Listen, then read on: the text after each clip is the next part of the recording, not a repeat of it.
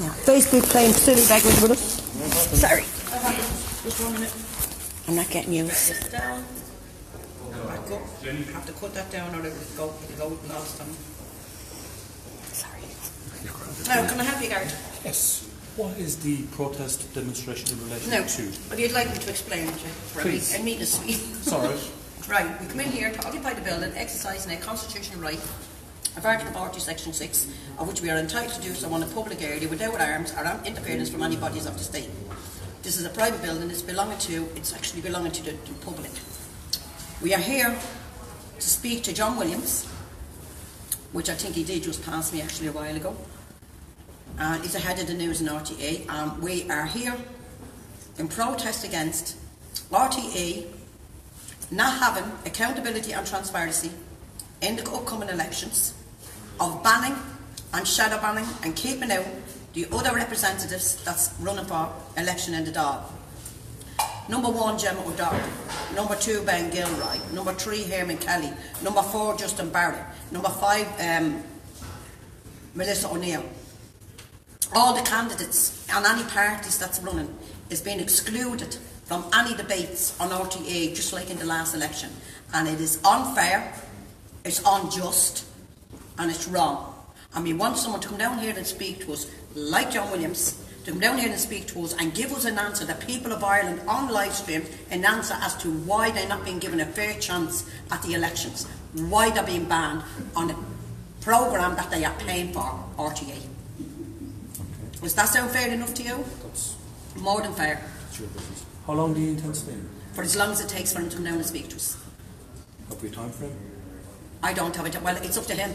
It's up to him. How long it takes is up to him, Gart. It really is. It's up to whoever in authority. And we were in the Minister for Justice offices not so long ago, and they sent a security man out to me. Now, I want to speak to a security man. I'll go to Penny's or Dunn's. There's plenty of them on the doors there. Don't treat us like idiots.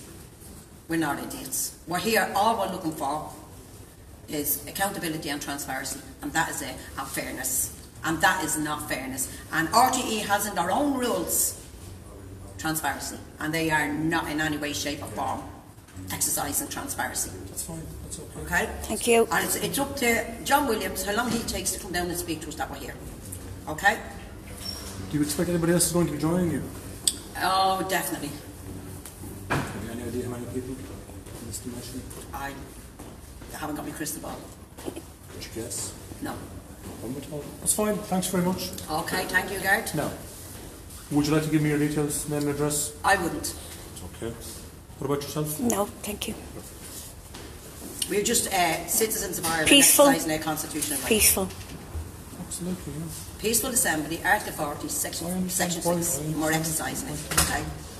Oh, I know you know the rights of the Guard. Thanks very much. But Guard, you would be surprised at the amount that doesn't know what Article 40, Section 6 is. Okay. Thank you. And yeah, you're welcome, Guard. And on that note, like the Guard said, how long do we plan on staying here? It is up to you, Mr. John Williams, head of news. It's up to you how long you take to come down here and speak to us in your fake news office. And come down. You did pass by earlier on the bike when you were walking out. But let me tell you, there is no transparency in banning the other candidates and only leaving a fair chance for the two corrupt ones that's already in government and is running Ireland into the ground. They are destroying Ireland.